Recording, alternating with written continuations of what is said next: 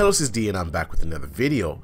AMD is hosting an event tomorrow, November 6th, and AMD's event will be called the Next Horizon. It is expected to give us new product announcements and some performance metrics. We should see the new 7nm data center chips and hopefully get details on AMD's EPYC Rome chips.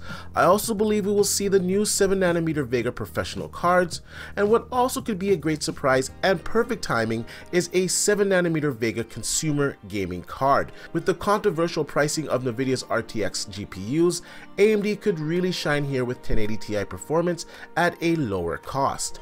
AMD has said that their gaming cards are coming next year, so most likely we will not get an announcement.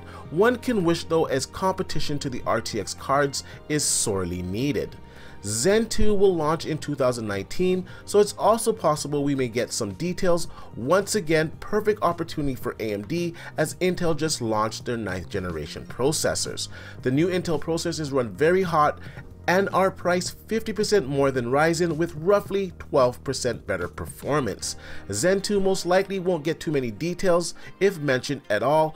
I would think that AMD would announce this closer to launch next year, as it would be more suited. Now we know that the RX 590 is set to launch later this month, so we might get some news tomorrow about performance and pricing. Last but not least, it's rumored we may get some Navi news. After the disappointment of the Vega architecture, it's been wait for Navi since then.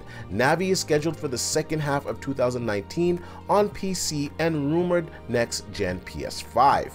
AMD may choose to finally give us some details on Navi, and I would expect some type of teaser or performance targets. This would be welcomed as we could loosely judge and compare to the RTX line of GPUs and also see where the next gen console's performance will land. Anyways, I want to know what you guys think about this. I think it's exciting news that we're going to get some new product announcements from AMD tomorrow, and also too, if this is publicly available, come back to my channel as I will be broadcasting it. I believe the event starts at 12 p.m. Eastern Time. Anyways, please leave your comments down below and join me tomorrow, and like I usually say, please like, share, and subscribe to the channel, and I'll see you guys on the next one.